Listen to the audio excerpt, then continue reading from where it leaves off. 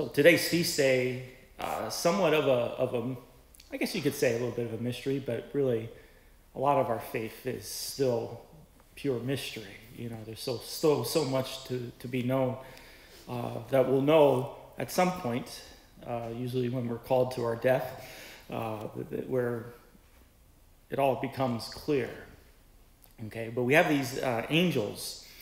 St. Augustine says we have to, when we talk about angels, we have to specify whether we're talking about the nature or their office, meaning like what their purpose is, what they do.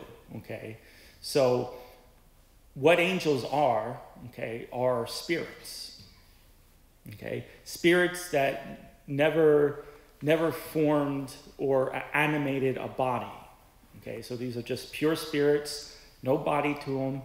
Okay, no matter, no flesh, or anything like that. Pure spirits. Okay, that's what they are. What they do is what their name is, their office. Okay, angels, which means messengers.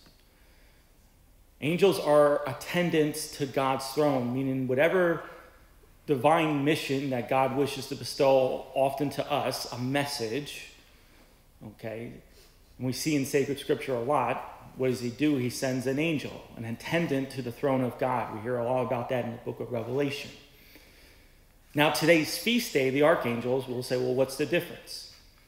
The difference is that these three have a name to them. That's really what makes them archangels. We know what their name is. Scripture has revealed the name of these three to us. Okay, so in our first reading, we heard about that of Michael, okay, the Archangel Michael in the book of Revelation. I believe he also makes an appearance in the book of Daniel. Not in this option, but I'm pretty sure he does, okay. Michael is a defender, okay. He's the one in Revelation that we hear about battling Satan. He's the one to go to when we face temptation. He's the one when we struggle with sin, or there's some sort of demonic presence, which is possible. St. Michael, along with a person like our Blessed Mother, okay, are powerful intercessors, okay, against evil. That is his office as angel, as a defender, protector. And then we have Gabriel, okay. Where do we know him from? We know him from the Gospel of Luke. He's the one that was sent by God, okay, to the Blessed Mother to deliver a message. We go to Gabriel, we ask him to intercede for us, okay, when we need to discern God's word, okay. Gabriel bestowed the message upon our Blessed Mother, the story, the moment of salvation. So to discern and to really give ourselves over to God's word and to his message, okay, Gabriel is a helper with that. And then finally, Raphael, who's predominant in the book of Tobit, okay, one of our deuterocanonical books, one of those books that are in the Catholic Bible but not in the Protestant Bible, okay, as if there's two Bibles, but you know what I mean, okay. But Tobit, what? He's a healer. Raphael helps Tobit, okay, as far as his mission and his purpose in that book. Eventually, Tobit's eyes get blind and Raphael heals them. So what do we go to Raphael for? We go for healing with that, okay, and everything that we need, both physical but also, most importantly, spiritual healing. Okay, so those are our three archangels. On Saturday, we do the Feast of the Guardian Angels, and we'll talk more about that today. But I think overall, in a nutshell, to kind of tie all this together, I have to admit this is kind of a hard homily to preach on because this, that's what I gave you is pretty much it. That's what we know about angels.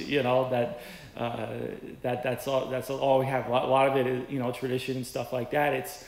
I just want one quick side note. You have to be careful, okay, when we deal with these angelic beings, because you have these New Age movements also that talk about angels and talking to your guardian angel and naming your guardian angel. You gotta avoid all that, okay? And be careful because a lot of times what they're actually doing is they're summoning and talking to demons. Okay, so it's a world where we're kind of limited. We pray to our archangels. We ask for their intercession. We pray to our, as I said on Saturday, we pray to our guardian angel and ask for their help and their protection. We do all these things. You just have to be careful when you get to stuff outside of the church and traditions that aren't related to the church and to her teaching. It's a very dangerous area to enter into. Okay, so I just want to just caution you with that, because a lot of times you go to these retreat houses and there's the pamphlets and brochures right there on the front desk, and you have people coming in and doing all sorts of strange things. And like I said, a lot of it is actually, they don't know it, but it's actually demonic. So you have to be careful of all that. But overall, the angels tells us that these are God's special help, protection, guidance in our lives. These angels, they're attendants to God's throne.